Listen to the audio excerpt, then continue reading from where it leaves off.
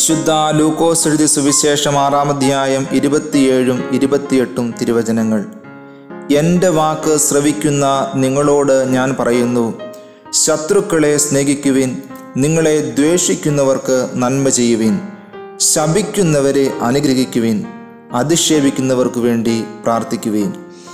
കർത്താവിനാൽ അനുഗ്രഹിക്കപ്പെട്ടവരെ, പ്രതികാരം ചെയ്യുന്നവരെല്ലാം പരാജയപ്പെടുകയുള്ളൂ എന്നും പ്രതികാരം ഒരു പ്രശ്നത്തിനും പരിഹാരമല്ലെന്നും ക്രിസ്തു നമ്മെ പഠിപ്പിക്കുന്നു.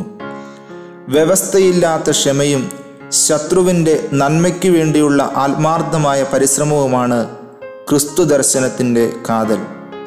നമുക്ക് മറ്റൊരാളോട് പ്രതികാരമുണ്ടാകാൻ പല കാരണങ്ങളുണ്ട്.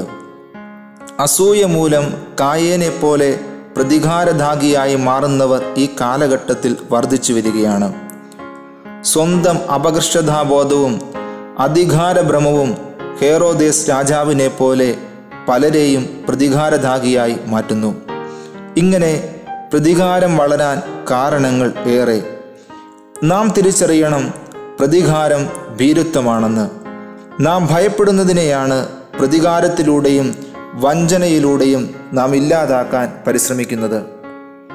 ക്രിസ്തുവിൻ്റെ മൃതശരീരത്തിൽ കുന്തമിറക്കി പ്രതികാരം ചെയ്തപ്പോൾ യേശു അവനോടുപോലും ക്ഷമിച്ചു.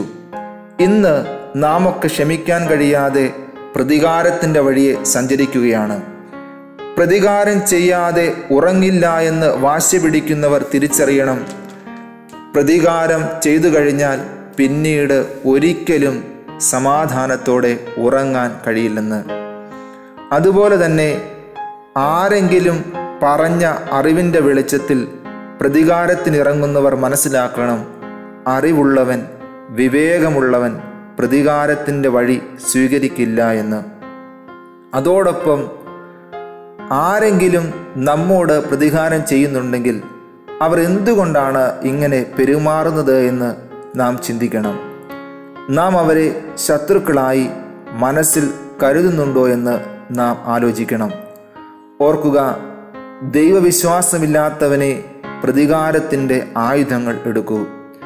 ദൈവസ്നേഹത്തിലായിരിക്കുന്നവർ ശത്രുവിനെ തോൽപ്പിക്കാൻ സ്നേഹത്തിൻ്റെയും ക്ഷമയുടെയും ആയുധമെടുക്കും. ജീവിതത്തിൽ ആരോടെങ്കിലും പ്രതികാരം കാത്തു സൂക്ഷിക്കുന്നുണ്ടെങ്കിൽ അവരോട് ക്ഷമിക്കാനുള്ള കൃപ തരണമേ എന്ന് നമുക്ക് പ്രാർത്ഥിക്കാം.